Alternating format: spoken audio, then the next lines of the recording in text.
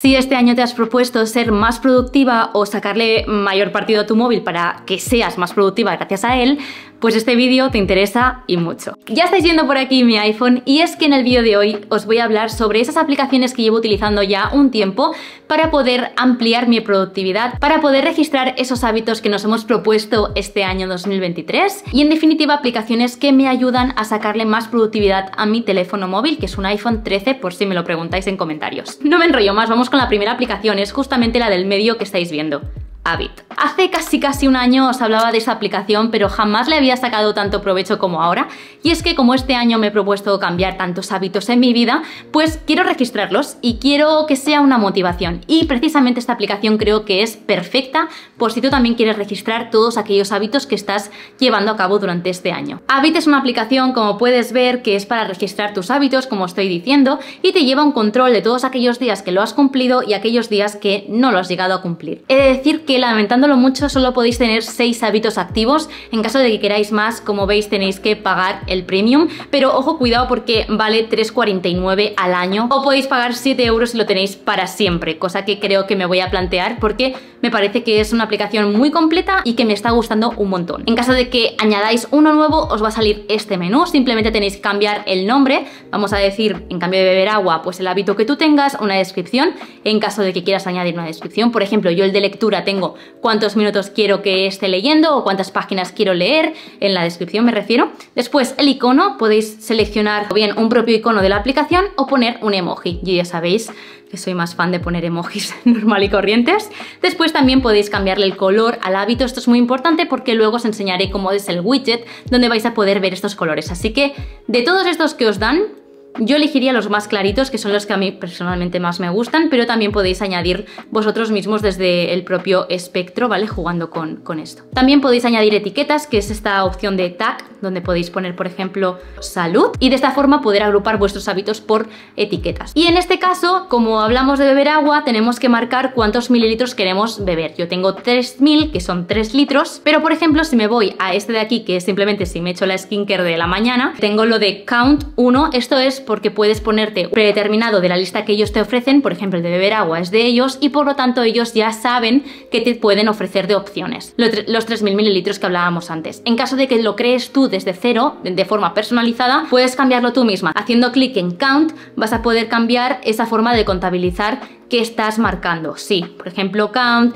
pasos, metros, kilómetros, millas, calorías, ¿vale? Entonces yo que solamente quiero hacer tic y que se me marque si lo he hecho o no, para mí es 1 count. Si lo quieres por día, por semana o por mes, ¿vale? Yo siempre lo pongo por día porque para mí es un hábito diario, no es un hábito semanal como podría ser regar las plantas, por ejemplo. También cuando quieres hacer este hábito, si por la mañana, por la tarde o por la noche, y también si quieres marcarte recordatorios, ¿vale? Que ya sabéis que yo antes utilizaba Habit por el tema de los recordatorios, pues bien, ahora lo utilizo para todo.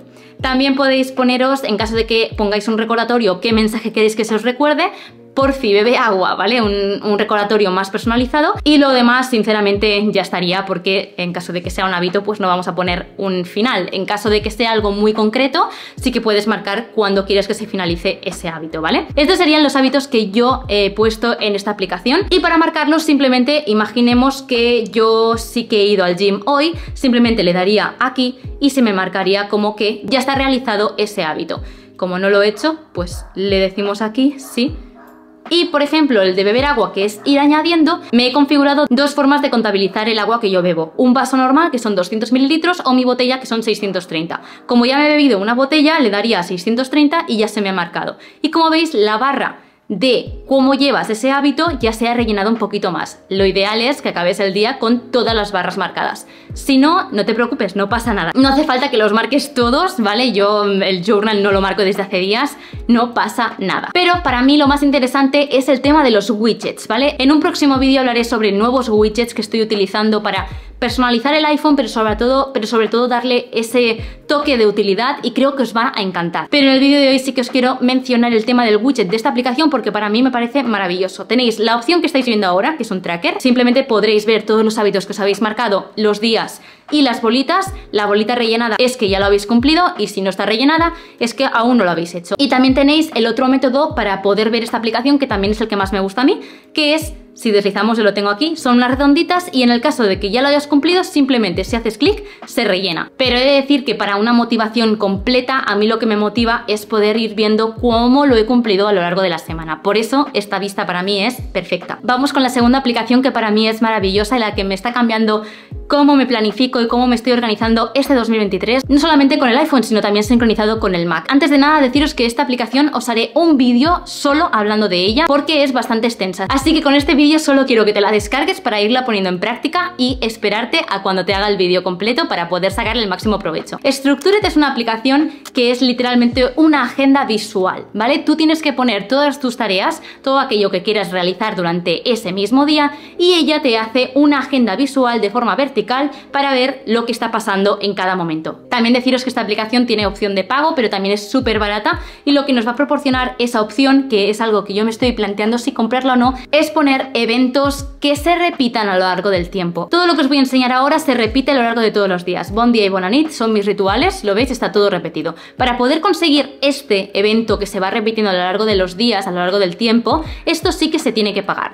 Pero yo lo que recomiendo, si no queréis pagar, como yo, que ahora mismo no estoy pagando, es que cada mañana os organicéis de esta forma. Le dais al botón de más y podéis ir añadiendo qué tarea queréis hacer. Si deslizas, veis que pone organizar el día. Vale, esto es algo que yo hago habitualmente, por lo tanto sí que se te guardan aquellos eventos que normalmente sueles poner. Por lo tanto, lo que quiero decir es que aunque no pagues esa aplicación, sí que tienes que hacerle más clics, no se te va a repetir de forma automática, pero puedes conseguir esa automatización. Y para completar ese evento simplemente tenéis que, por ejemplo, responder emails. Os va a preguntar en qué franja horaria queréis, por ejemplo a las 3:30, cuánto tiempo dura esa tarea, por ejemplo 30 minutos, qué color queréis poner, pues el azul, el negro, podéis ajustarlo de forma manual, ¿vale? Del espectro. Y como veis, lo de la frecuencia que os comentaba, eso es de pago, igual que poner alertas al final de la tarea y 5 minutos antes del inicio. Por lo tanto, si queréis una alerta, solamente va a estar disponible al inicio de esa tarea. Si queréis poner alguna subtarea, os explicaré qué es esto de subtareas, podéis hacerlo también desde aquí. Simplemente crearíamos la tarea y listo. El tema de las subtareas a mí me gusta muchísimo, por ejemplo el de bon dia y bona nit, yo lo tengo y es que si hago clic tengo subtareas. Por ejemplo, de bon dia, pues me tomo el café, hago la skincare routine y organizo mi día. Cuando yo tenga hecho esto, simplemente tengo que ir tachando y listo. Pero para completar la tarea completa le tendría que dar a completado, ¿vale? De esta forma se tacharía y ya está. Y de bona nit tengo exactamente lo mismo, lavarme los dientes, skincare y leer antes de dormir. También deciros que lo que más me gusta de esta aplicación es el tema del enfoque. ¿Qué es esto? Simplemente cuando se esté realizando una tarea, en ese mismo momento os va a aparecer ese menú de enfócate ahora. Si le das clic, te va a aparecer esta pantalla tan chula. Y es que aquí vas a poder ver cuánto te queda para completar esa tarea. A mí me ayuda muchísimo porque, por ejemplo, por las mañanas o por las noches, para hacer esta skincare routine, pues yo voy tachando de toda la lista de las subtareas que me he marcado dentro de bon dia o bona nit. Lo mejor es que si ahora yo bloqueo el iPhone y vuelvo a activar el iPhone, me aparece ese control de ahí para poder ver cómo vas. Si haces clic, se te activa directamente la aplicación y puedes ver cuántos minutos quedan. La siguiente aplicación que te quiero recomendar no es ni nada más ni nada menos que la aplicación recordatorios de tu propio iPhone. Y sí, puede que te hayas dado cuenta que Minimalist ya no está en esta lista. He encontrado esta aplicación que me gusta muchísimo más. Para empezar, decirte que esta aplicación la tenéis sí o sí disponible en vuestro iPhone, sea cual sea.